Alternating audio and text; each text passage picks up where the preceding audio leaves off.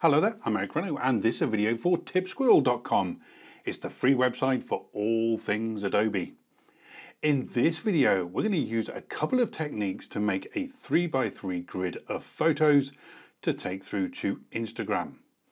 Now the first one is going to be using Bridge, which is going to be okay, or Lightroom, but the second one might surprise you. We're going to be using Xd and it is perfect for the job. Right, let's jump in and see what's what. So here I've got my 9 images, and what I might be tempted to do here is to go to output and then change this to a custom here, and let's go to pixels and 1080p by 1080. There we go. And then we want to come down to the grid and do 3 by 3, and there we go. Now I can change the width of the cells there and the margins and all that kind of stuff, but just for the sake of speed I'm not going to do that right now, but I'm going to take these 9 images and just drop them onto the canvas, and there we go.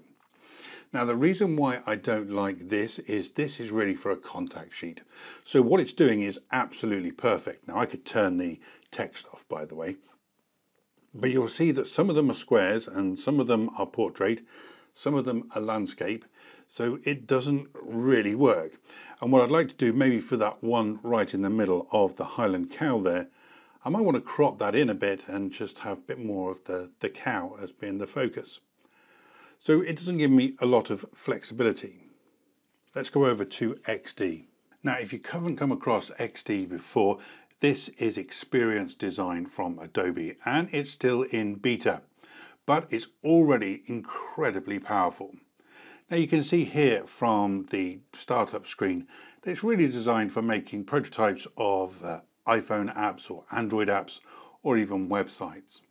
So we're not using it for its strict purpose, but actually Xd is extremely useful for all kinds of jobs. Okay, I'm going to make this full screen and I'm going to choose to make a web page just because that's the easiest one to go for here. Okay, let's go Control-0 just to make sure it's fitting on screen and do some housekeeping. Let's first of all rename this, and I'm going to call this, let's call it Insta 9. There we go. And I'm going to make this 1080p by 1080. There we go, Control-0 to fit it back on screen.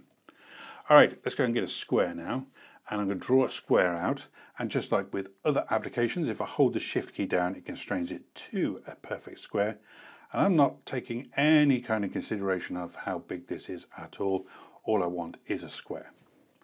All right, now then, what I want to do is have 9 of these, and this is one of the powerful features of Xd.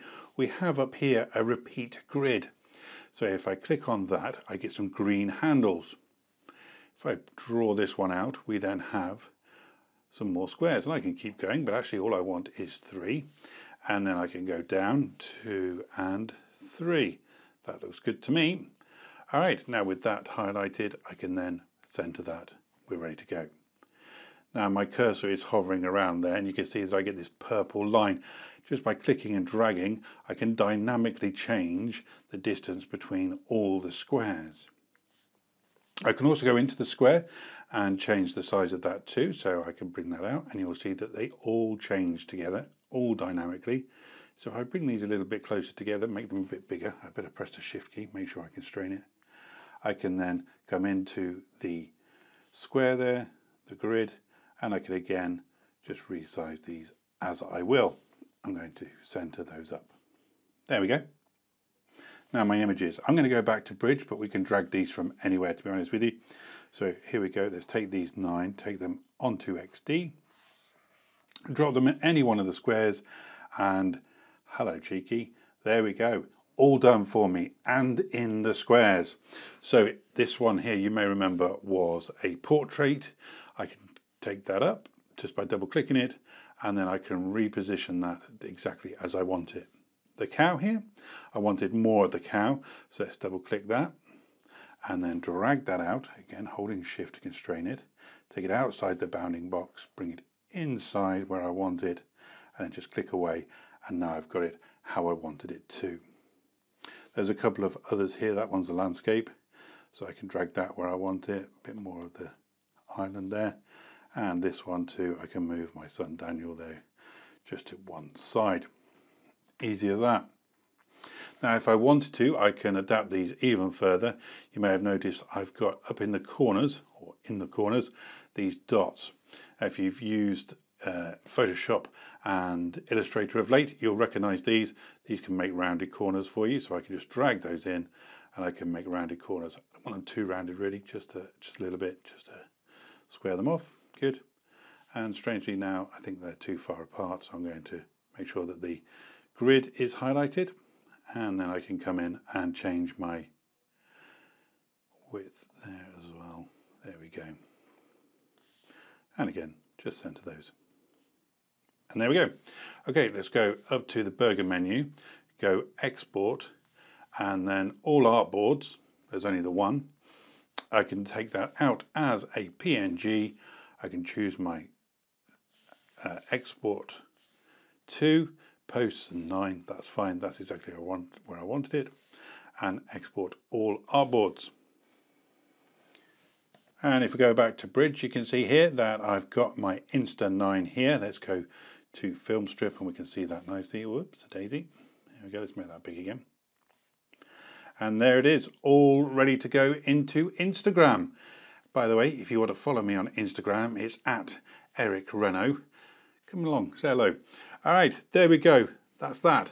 Now, in the next video, I'm going to use the XD again. But next time what I'm going to do is I'm going to take these headshots and I'm going to put them into a grid of 20. That's a 4x5 grid. We already know how to do that, but then we're going to fancy it up a little bit and we're going to end up with this, which we can then save out and take into Acrobat and do whatever we want to it. All right, I'm Eric Renault. Thank you very much for joining me here. Don't forget to subscribe, hit the bell so you never miss another video, and I'll see you again next time. Bye-bye for now.